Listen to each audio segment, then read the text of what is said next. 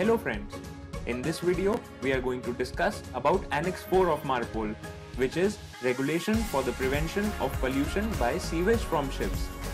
We'll be discussing about the hazards of sewage, to which all ships does Annex 4 applies to, the sewage discharge criteria, and arrangements and equipments present on board to discharge and treat sewage, special areas as per Annex 4, and the ISSPC certificate. So let's get started.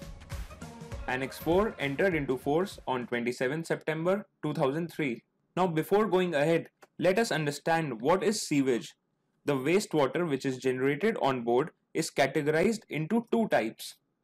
First is grey water, which includes drainage of dishwasher and wash basins in galley, wastewater generated from drainage of cabin showers and wash basin, laundry drainage, and refrigerator and AC condensate. And the second type is black water waste. Black water waste consists of drainage from toilets and urinals, waste generated from hospitals via wash basin and scupper located in the premises, and drainage from cargo hold of living animals. So please note that regulations of Annex 4 are applicable to black water waste and not grey water waste. The discharge of sewage possesses a few hazards. The discharge of raw sewage into the sea can create a health hazard, as it contains concentration of nitrates, phosphates, and organic matter. Sewage can also lead to oxygen depletion, making it difficult for the aquatic environment. Sewage can be an obvious reason for visual pollution in coastal areas, which can create a major problem for countries with tourist industries. So to which all ships does Annex 4 apply to? MARPOL Annex 4 applies to all ships which are 400 gross rate tonnage and above, engaged in international voyages, and to ships which are less than 400 gross rate tonnage, certified to carry more than 15 persons.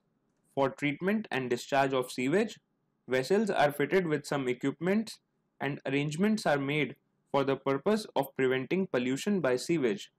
So I'll tell you in brief about each one of them. First and the foremost is the sewage treatment plant. As the name suggests, sewage treatment plant is used to treat sewage on board ships.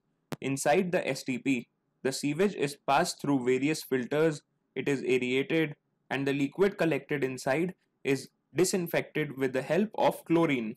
The sewage treatment plant has to be approved by the administration. Next is the comminuting and disinfecting system.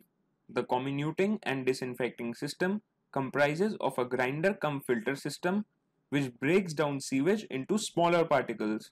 The filters present in this system separate the solids and liquid from the grinded sewage.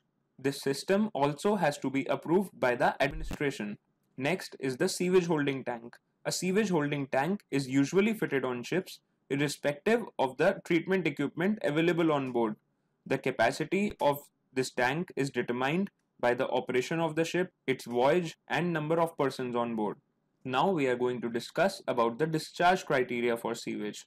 Discharge of sewage is based upon how far the vessel is from the nearest land. When the vessel is within 3 nautical miles of the nearest land, discharge of sewage is only allowed when it is properly treated in an approved sewage treatment plant. When the vessel is within 3 to 12 nautical miles from the nearest land, discharge of sewage is accepted when it is treated through an approved comminutor disinfection system or by the sewage treatment plant. And when the vessel is more than 12 nautical miles from nearest land, it is allowed to discharge untreated sewage into the sea, provided that the vessel is en route and proceeding at a speed of 4 knots or above. And in this case, the sewage shall not be discharged instantaneously. It shall be discharged at a moderate rate. In January 2013, Baltic Sea area has been adopted as the first special area for sewage discharge regulation. It is the only special area for Annex 4. When a vessel is in Baltic Sea, the discharge of sewage is allowed only when the sewage is treated in a sewage treatment plant, even if the vessel is 3 nautical miles or 12 nautical miles from the nearest land. So the distance from nearest land does not matter. It has to be treated in a STP. Now let's gain some knowledge about the ISSPC, which is the International Sewage Pollution Prevention Certificate. This document certifies that the ship is equipped with appropriate sewage treatment and holding arrangements in compliance with Annex 4 of MARPOL. All ships to which Annex 4 applies require the ISSPC certificate. This certificate is valid for a period of not more than 5 years. All equipment for discharging and treating sewage, such as the sewage treatment plant, the comminutor, the sewage holding tank, and the shore discharge pipeline and connection, are covered in this certificate. The certificate shows basic ship details such as the name of the ship, its IMO number, gross rate tonnage, etc., and also details of equipment present on board for treatment and discharge of sewage.